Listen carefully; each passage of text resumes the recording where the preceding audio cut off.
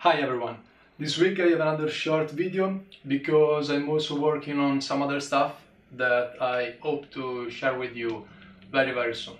So, after I made the heat treating oven a couple of weeks ago, I bought some stainless steel and some other stuff that I need to properly heat treat it.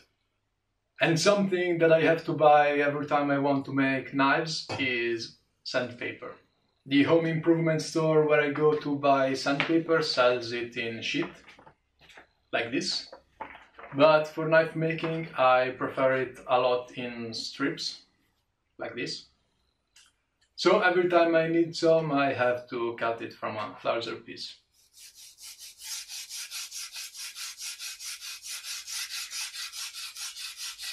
So, in this video I'm making a holder for all the different grit of sandpaper that I use, and hopefully this will make storage a lot easier because I can cut it all at once, and I hope it will also save some time while working on knives.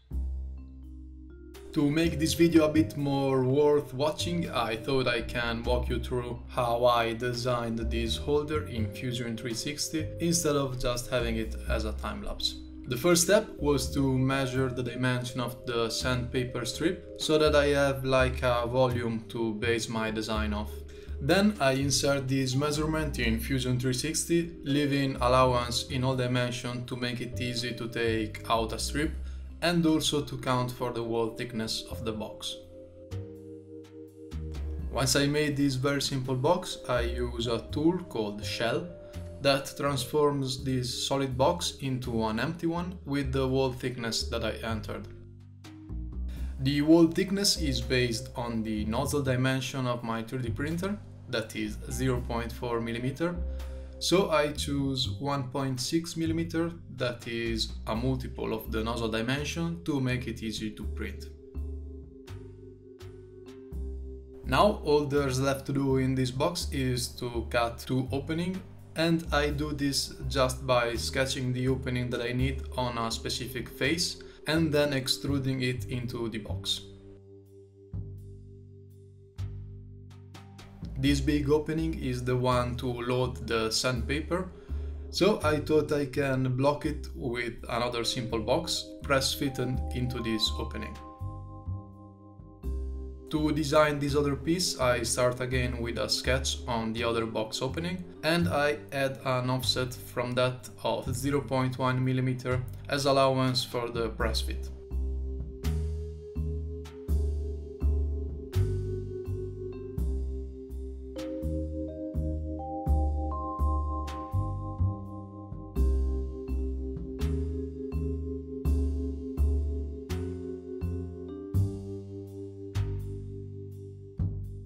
And then I also added a text on this cap with the grit that there will be inside.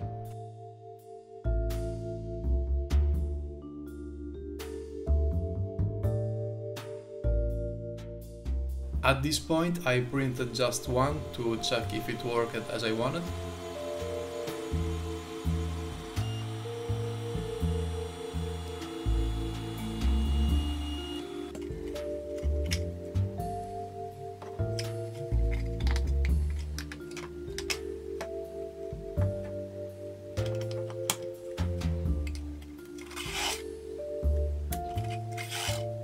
And it did.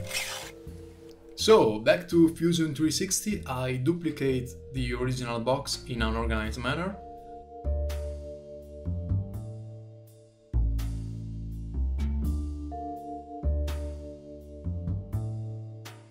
And then I merge all these different bodies together and I can send it to print.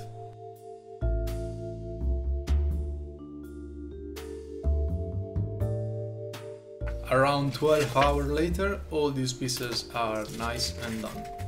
So I can move on to cut all my sandpaper into strips and I can load them into the holder.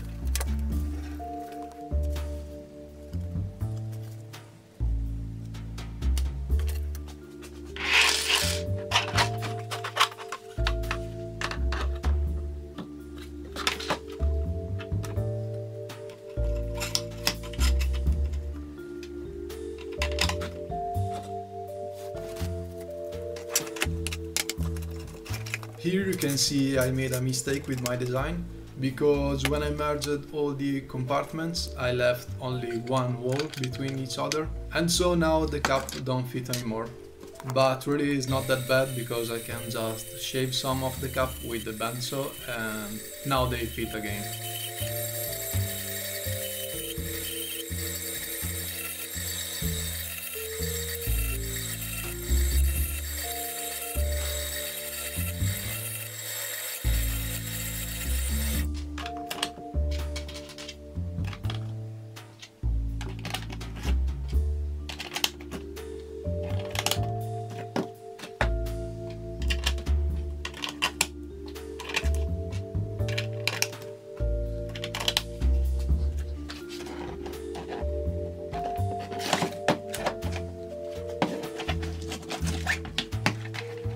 And yeah, this simple holder was designed to be attached to an horizontal surface with just some good double-sided tape.